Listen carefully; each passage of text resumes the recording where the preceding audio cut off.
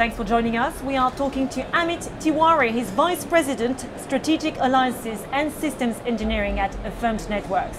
Amit, thank you so much for joining us. Very nice to be here. Thank you. Now, Amit, of course, here at MWC, we're talking about 5G a lot. So tell me, what will be the benefits for your customers?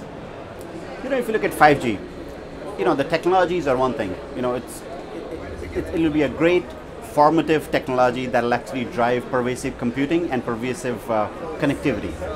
But really what gets us excited and gets our customers excited is the fact there'll be all sorts of services that now can actually be really executed and put to bear that in the past were very much within the realms of science fiction and in the realms of thought, so to say, right? So think about this.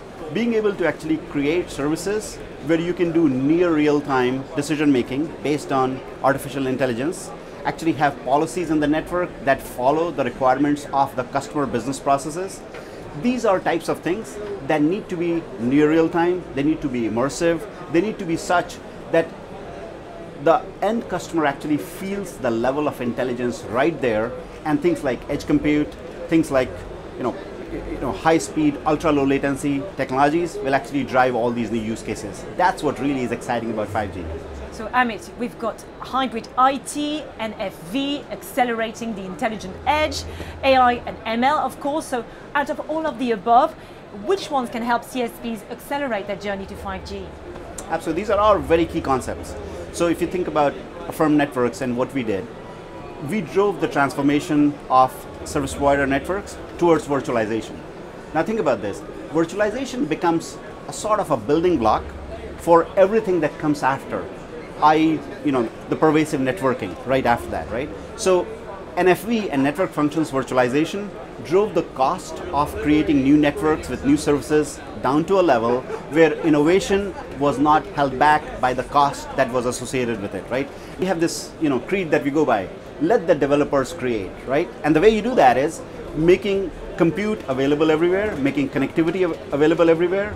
Let developers create apps that can be run in the core, at the edge, far edge, the near edge of the network, and let them be able to do decision making that comes with machine learning, data sets that can be now created right at the edge, AI that runs on top of those data sets and is able to actually enhance all sorts of business processes and actually just the lives of individuals, right? So these are the types of transformational things like NFV, the virtualization part, intelligence at the edge, policy at the edge, local policy, centralized policy working together cohesively, together with the pervasive connectivity that comes with 5G that just changes the game in terms of how we work, live and play. So how can CSPs transform to become digital service providers? You can see this trend. It's such a key trend worldwide. You can see service providers coming up with newer services, coming up with newer creative ways for the enterprises and individuals being able to work and do all kinds of jobs as well as their livelihood and how they interact with each other with social media and such. But there's a very interesting aspect that you start also realizing.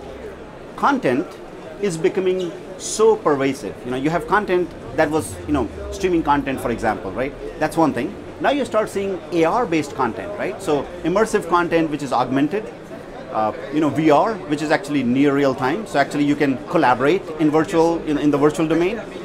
These types of things become the driving factor for communications. Think about it. There was a time when social was driving communications, right?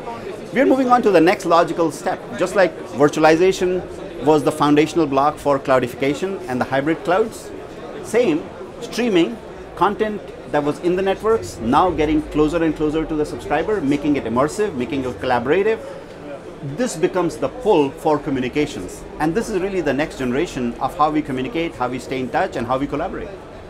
So Amit, how do you think the intelligence at the edge can help accelerate the CSP journey to 5G?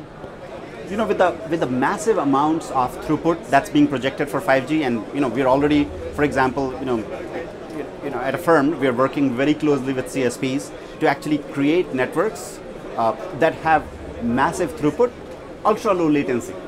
So think about this, right? If you try to do this in the legacy brute force approach where you just throw compute at it, right? the business model is such, it really doesn't justify putting that much of compute for, at times, think about this, think of sports venues. There are times when there is an event going on and there is massive amounts of data being generated, massive amount of data being shared, and then it's not. That event is not happening anymore, right? So being intelligent about it, being able to dynamically and elastically put the different workloads that basically able the service provider to now consume, create, and distribute that content, and at other times you actually move it from that place to somewhere else. Elasticity, virtualization, and the ability to have policies that enhance the viewer experience in this case are key to making all these types of services, especially in the context of IoT. If you think about it, IoT can actually be very high fidelity data, for example, very high fidelity, enhanced augmented reality or even virtual reality. And IoT can actually be a very simple case where they're actually uploading data from a power meter, right? Think about this. The way to be able to justify each one of these use cases, and there's a whole spectrum in between these two, right? Comes from intelligence in being able to dynamically create workloads at different parts of the network and being able to justify the cost of those workloads for the end business case. So that is key to the intelligence for 5G networks. Amit Tiwari, thank you very much. Thank you.